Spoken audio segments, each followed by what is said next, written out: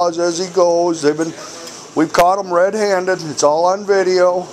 But they got their own set of rules they follow.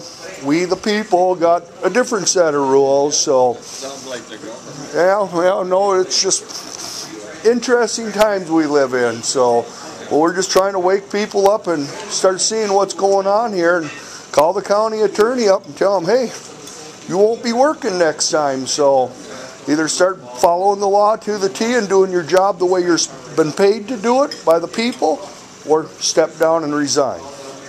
So, thank you, sir. See, and here's when I was at that Leaving Township board member. Here, the Lawless Pope County deputy admits on camera, saying that he is going to falsely arrest me. So you're going to falsely arrest me again, huh? Yes.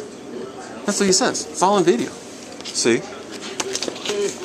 Yeah. So again, they're just trying to harass me and, stick me in jail to shut me up because I have filed criminal charges against the various county officials, and they don't like it.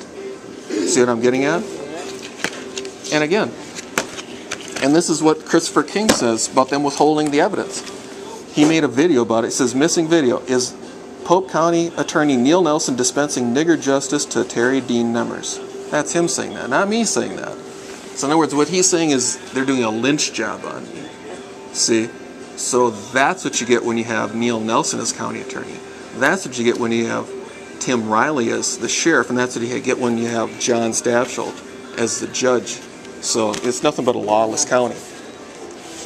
Yeah. Alrighty? So thank you for your time. Thank you. Yep.